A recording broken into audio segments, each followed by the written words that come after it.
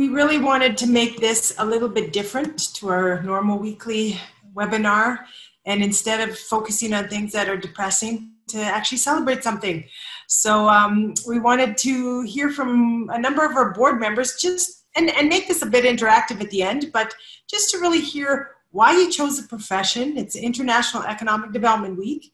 So we want to hear from, I think we're going to hear from 6 board members here today, but just why they chose the profession, why they stay in the profession, just a little bit about that background. So, and at the end, we'll hopefully have some time for questions. So I think we will get started with our new president, Mary Lee Pryor, if you want to kick it off.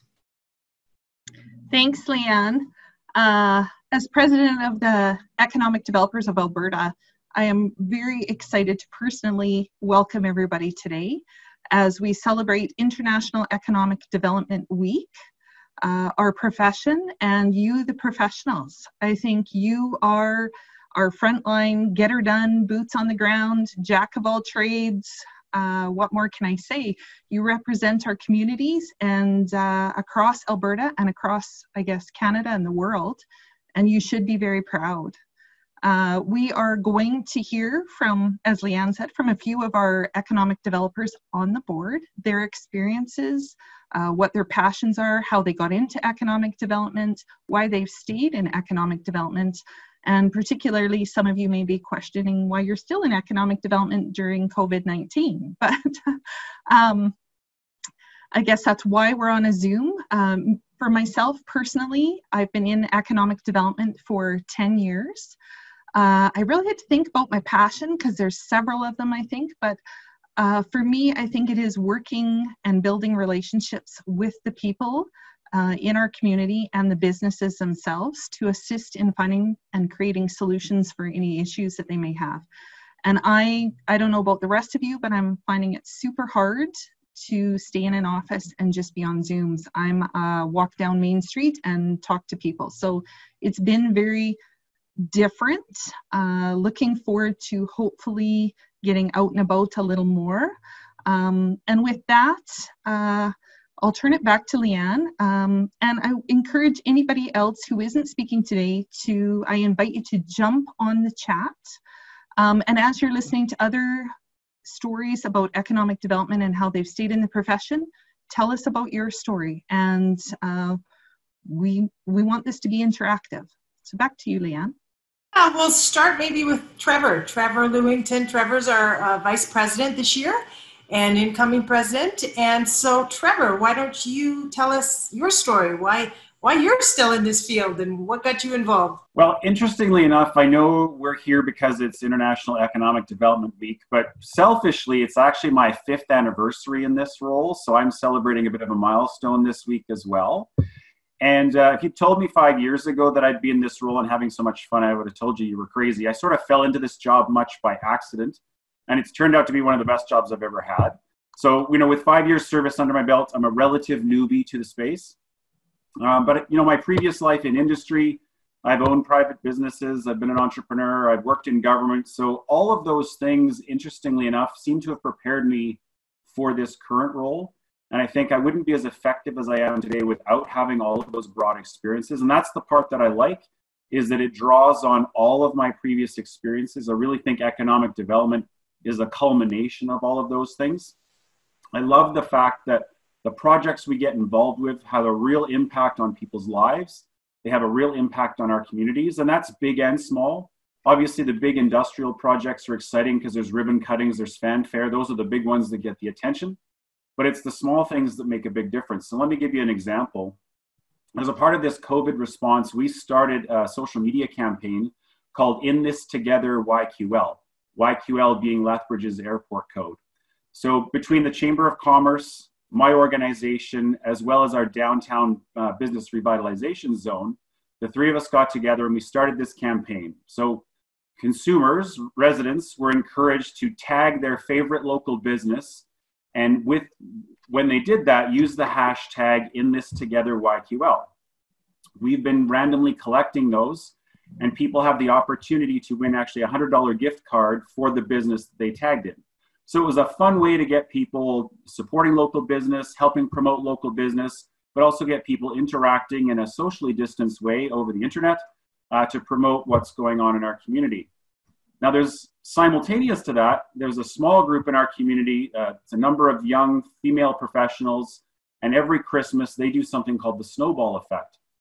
And they generate some charitable giving. They do some great work. And so they decided that they wanted to take the hashtag and run with it. And in fact, the hashtag has now become a collectible t-shirt.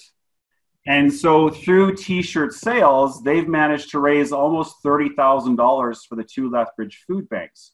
So it's an example of a social media campaign that we started that took on a bit of its life. We were having some fun promoting local business.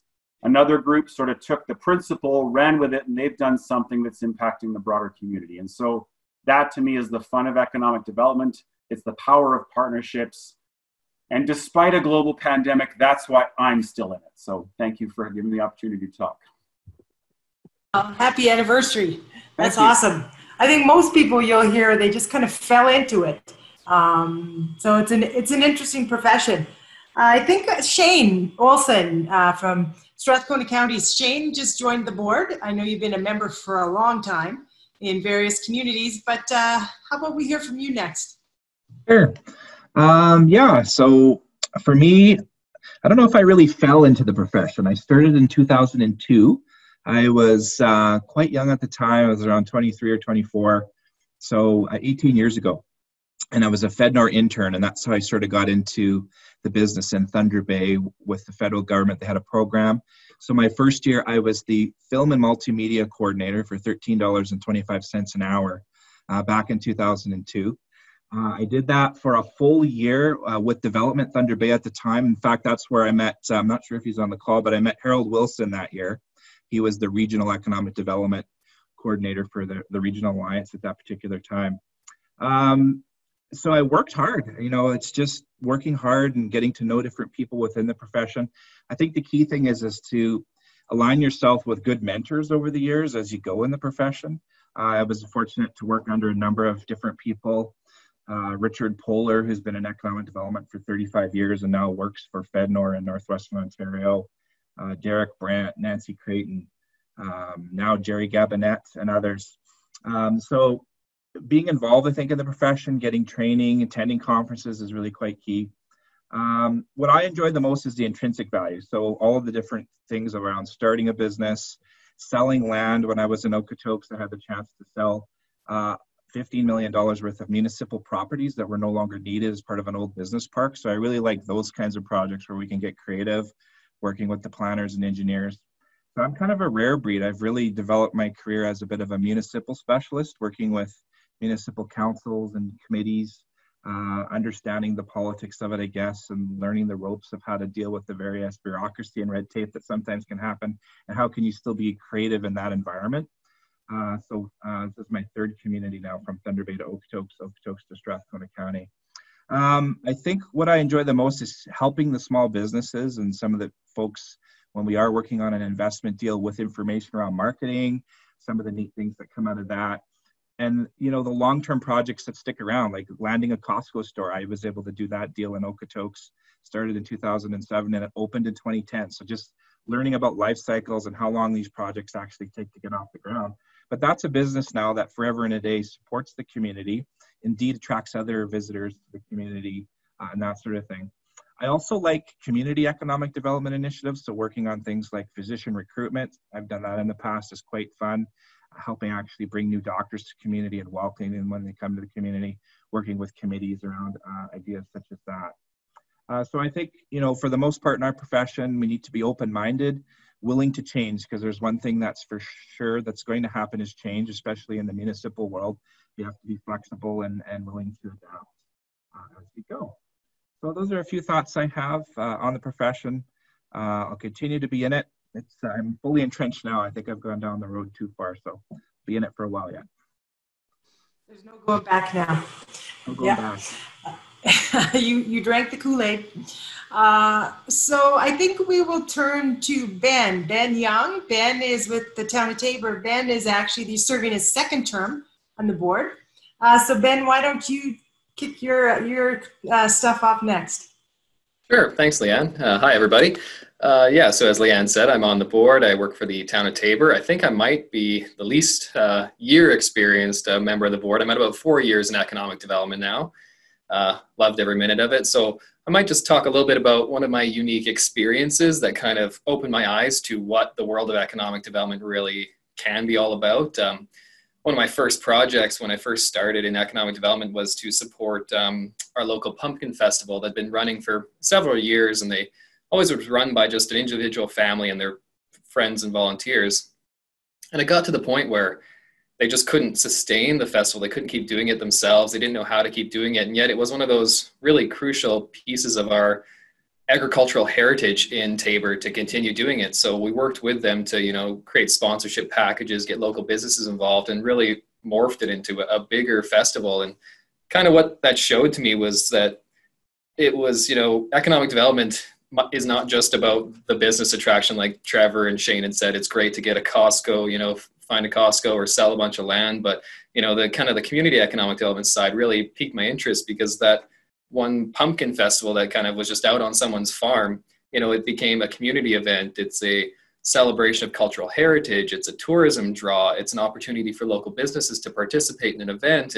It's all these different things put together. So for me, that's kind of what excites me about economic development, is that every day is kind of different. There's always different projects to work on, different ways that we can contribute to our communities and have a really profound impact on our communities. So that's what really gets me out of bed in the morning to work in economic development. That and getting to know the unique and interesting other EDOs we have, like the conversations we have here, and listening to other people's stories.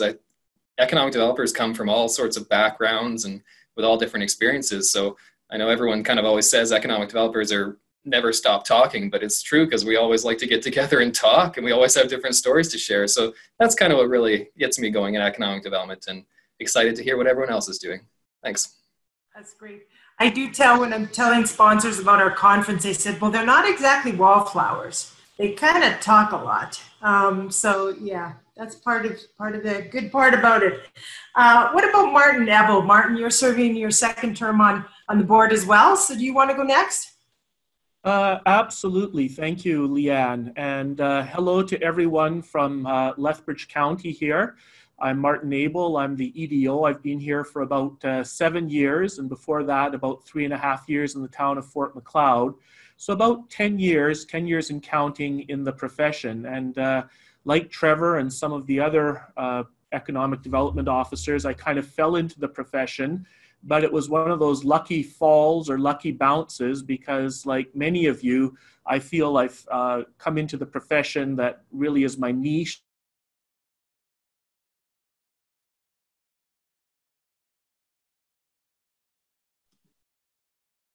Sorry, Martin, I don't hear you right now. I don't know if everyone else is having a problem.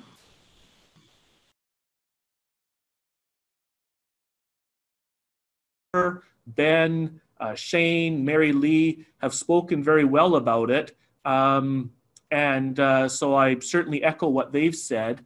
But I think for me too, or the aspect that I'd add to it, is the fact that you're building something. And I feel that over the 7 years I've been in economic development at Lethbridge County, I can see how our business community has grown, has matured, has expanded. And similarly in the region, I see how the regional economy is growing and building. And we've got some great regional projects on the go, which allows me to work with people like Trevor and Ben on it. In my case, and I think for all of us in economic development, I feel that, yeah, I'm building something that's important. It's important for the citizens of Lethbridge County and the region. It's important for the business community, and it will have a lasting legacy. And that's really rewarding for me. And I think it's something that we can really all take meaning from as economic development officers, especially in this Economic Development Week. So that's all that I have. And thank you, Leanne and the EDA board, for giving me the opportunity to share my thoughts. Thanks, Martin. I know, and for those of you who weren't on the agenda to say, to present today, to tell us about it, please just let us know in the chat box if you want to tell us your story, and Nancy will be kind of calling on you after we're done the first few people's overviews from our board. Next, I think the last one we had scheduled was Pat, and Pat Nickel this is your first term on the board, but I know, Pat, you're going to speak a little bit about why you are in the profession, but also you have a special announcement too as well today. So why don't you go next? Okay, I wasn't actually expecting to talk about me, but so I think very similar to some of you, I kind of fell into the profession as well. I was with the Department of Tourism for many, many years up in the Yukon, and obviously that has an economic development component to it, but it was for the province or for the territory as opposed to a municipality. So a little bit different. Then when I came back to Alberta, kind of fell into my lap with Redwater, and I've loved it ever since. I didn't realize how much I had been missing. The thing that I think I like the most about it, and I've said this many times, is economic developers, and especially in this region, we are a family, and that kind of leads me into what I'm going to be talking about in a minute. But partnerships and putting people together and growing and developing ideas that you actually see come to fruition is what really gets me out of bed in the morning. That's probably one of my biggest loves, but also one of my biggest challenges, as we all know, especially now. So in saying that, something that is near and dear to my heart is mentorship. And Shane spoke to this as well in his little dialogue.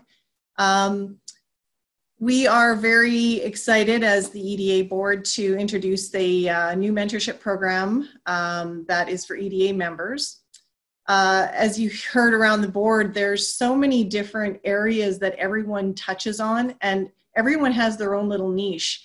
And you take that with you in whatever job, in whatever municipality you go to. Devin definitely has seen, and so is as Redwater, and I know that Nicole Krill is from Redwater. Everyone who comes into the new role of economic development, they bring all of their expertise with them. Not everybody has that opportunity. Some communities are big, some communities are small, some have a lot of development, some are very tourism focused. How do you then, as an individual, figure out how to do it? It's not like there's not a manual for us economic developers. We have to find ways. And anytime I've gone into a new role, I look for those mentors in any way I possibly can. It's not always within my organization either. Economic development is rarely within your own organization. And I have been very, very fortunate to have some of my fellow colleagues take me under their wing and say, you know what, I see you struggling, and I'm open to that. I mean, heck, if somebody sees I'm struggling, I want to hear about that. But we thought that this would be a great opportunity for us to actually pair up people who are in need. Because you know what, it's kind of unnerving to call up your colleague and go, by the way, I haven't a friggin' clue what I'm doing in this and this and this. So instead of making that uncomfortable phone call, how about we actually pair some people up? And it doesn't have to be that you're brand new to the industry or into economic development. Maybe you've been around for a while, but all of a sudden you have a new role and you're taking on more tourism or more development or whatever that looks like, in various aspects. We would love for you guys to, on the mentor side and the mentee side, put your name in and let's see, how we compare. I know we have a couple people who have already put their name in to be mentors. I'm not sure if I have anybody on the mentee side. So if you know anybody, and again, another reason for you to become an EDA member, because this is for EDA members to pair up. And that's all I have. Great, Pat, and thanks for all the work you did on developing the mentorship program. I know you, Mary Lee, and Jennifer were working hard on this one, so thank you for doing that, and I think it'll be really valuable for our members. I know before I open it up to everybody, I forgot to call in Eleanor. You get to do the grand finale here, so make it good. No pressure at all. Anyways, I want to start with just a huge shout out to our fellow economic developers. I know that this has been tough. We're in a pandemic. None of us have ever experienced this. We're having really tough conversations and dealing with challenging issues. And I know the pressure is on and the expectation. Our council sometimes want magic bullets. And I know that for some of you, that pressure is high. And so I want you to know that we're here, that we want to support you, that you're doing an incredible job under extremely difficult circumstances. So this is for you. This is us celebrating you, but also know that we're here. So pick up a phone and send an email to Pat's Point in Mentorship. That's what this program is really about, is to saying, I just need somebody to hear me in the challenges that I'm facing for the here and now. And like many of the stories you heard today, I kind of rolled into it. I followed my husband. I came to Canada in 1999. I was a human resource manager, and I thought, that's my profession. I'm sticking in that end. And then I followed my husband to Northern Alberta, and I'm like, where are you taking us? But he got a job as an airport manager. And I'm like, so what am I going to do in this small town in the middle of nowhere? I had no idea. This job came open for community services. And I thought, okay, you know, administrative, I can do this, you know, if nothing else, no HR jobs. And then within 4 months, so I worked for the manager of economic development. In 4 months, she left. And I'm like, okay, let's look at her job. I got management experience. I have a minor in international business. I think I can do this. And I rolled in, and I remembered going to my year one economic development at the U of Waterloo. And they start off with this, Brock starts off with this big board about what do you do in economic development? And the list just grew and grew and grew. And I'm like, what did I get into? Oh my gosh, this is like never ending. This has no finality. There's like, we're involved in everything. But I can say that as in Northern Alberta, and that's not where I am currently, but in Northern Alberta, as you start to figure out what is it that your community needs, where they need you to roll in, it differs so much. So I've never done land sales because that's not where we're at. There's plenty of land to be had, and in Northern Alberta, that's what you could do. It might be something I get involved in here. And so I know that now I can call Shane and say, help me understand this, because to Pat's point, I have no clue what I'm doing here. But we learn and we grow in that process. And it was actually fun. So 2 years ago, I moved to Canmore in economic development. And it was like I needed to do a complete 180 in where I needed to focus, different community, different challenges, different focuses. And I went back up north to visit friends. And it was really exciting to see, hey, that business is there because of the work I did. Or even this playground from a community economic development, and that placemaking element is as important as the business community is there because of the work I did. And really exciting to see that you had impact on forming a community and creating opportunities for people through the conversations we had. And so I think my biggest passion in life is to see people excel in what they're doing in business and in their personal life. So as a volunteer and in my work, I am able to do that. I'm able to pour into people and see them reach their opportunity and maybe reach beyond where they think they have capacity for, right? If they're just thinking a home occ and realizing, wait a minute, you have a product here that others want. How can we help you market that to a larger audience? And all of a sudden you see their eyes open going, I can do this. I just need to have these support systems in place. And so that's what wakes me up, and that's what keeps me going even through the challenging conversations we're having now during a pandemic. And that's what makes me excited in economic development. Thanks, Eleanor. Well, that's the ones that we had scheduled, but we are always open. I don't know, Nancy, if anyone has said in the chat box, but open to others just joining in and telling us your background and why you're in economic development. And maybe you even want to say, hey, Pat, I want to be a mentor or I need one.